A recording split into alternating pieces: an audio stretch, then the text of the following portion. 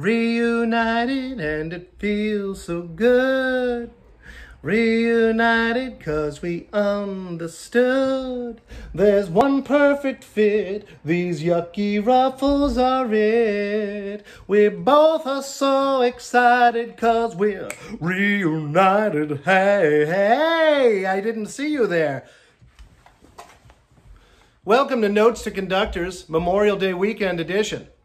Now, you'll notice all the American flags on the Boston Common. That is the flag garden. Every year, volunteers put out flags honoring each and every Massachusetts soldier who has given their lives to this country since the American Revolution. This year, over 37,000 flags are on the Common, placed by volunteers. This year, one of our volunteers, Cindy Brown.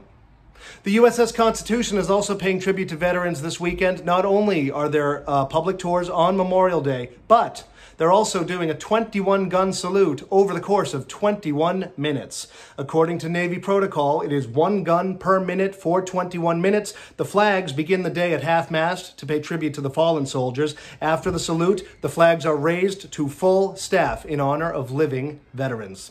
The Robert Gould Shaw Memorial is back in its rightful place. And about that, I've got good news and I got bad news. The good news is you can get yourself a commemorative pen. The bad news is, for all of you lazy bones out there who have so enjoyed only talking about the Massachusetts State House, well, now you have to reintroduce the phrase. Robert Gould Shaw was the commander of the Massachusetts 54th Regiment, the first all-black volunteer regiment from the North to fight in the South during America's Civil War. And remember to speak clearly, and don't let that run too long over Mary Dyer. What else? Oh, speaking of lazy bones, it's come to our attention some people are not doing their safety speeches at the beginning of the tour or at the ramp anymore. And the excuse given is, well, the recorded safety speech takes care of it. No. The live speech and the recorded speech serve different purposes. Guys, we run our company with the acronym of SPLASH. And S in SPLASH stands for safety. Does not stand for skipping your safety speech. Same speech, every tour, every time. Safety first, that way you'll have nothing to worry about should an emergency occur.